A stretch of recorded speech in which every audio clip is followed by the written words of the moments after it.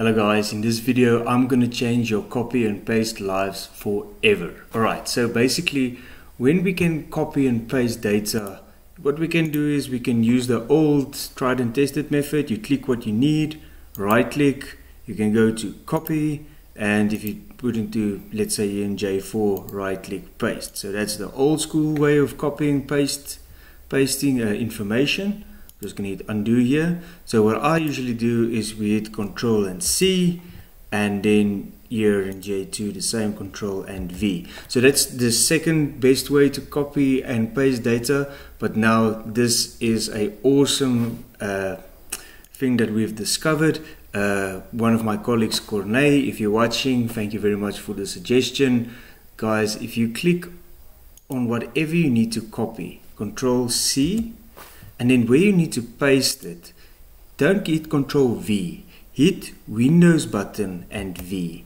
Then it brings up a clipboard so you can copy multiple stuff that you need in your Excel or Word or any other Office application.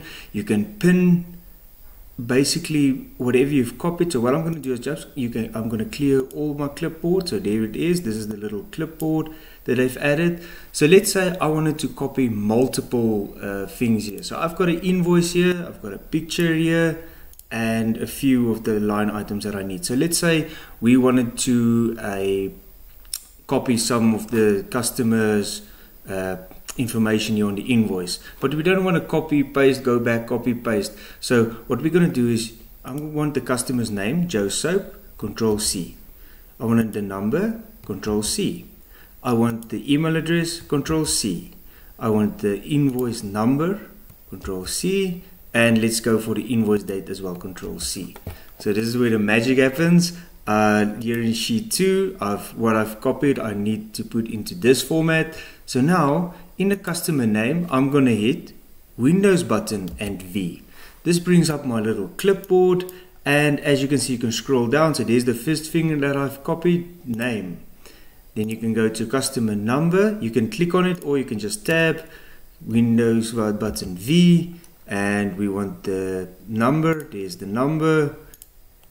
Customer email, Windows button V, there's the email already copied. Invoice number, Control V, invoice number, and the invoice date. There we go. And what is also nice is you can copy and paste pictures as well. So as I mentioned, there's a little picture that I've got here on this mock-up invoice, Control C, and wherever you needed to paste it, let's say for A4, Windows button V, and you'll see it copies pictures as well. So I'm just going to copy it, and what we're also going to do is Control V, you can pin this. So I'm going to pin this, so for future references I will always have this ability to paste it. So let's say you're busy with data entry and you need that date every day, you're going to have a new date, you pin it and you copy paste as you please. It's going to save a lot of time, guys.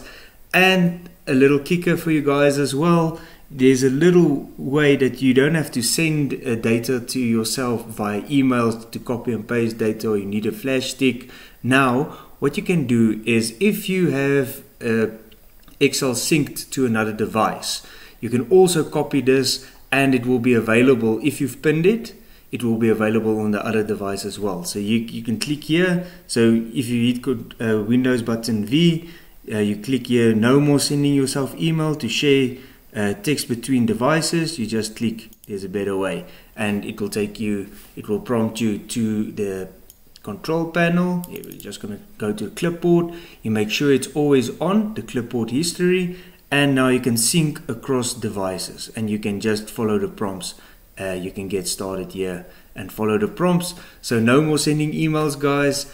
Well, this is quite a life changer for myself, and I hope for you too as well. Guys, remember to hit this like button, hit that subscribe button, and I will see you for more Excel awesome videos next time. Bye. Cheers, guys.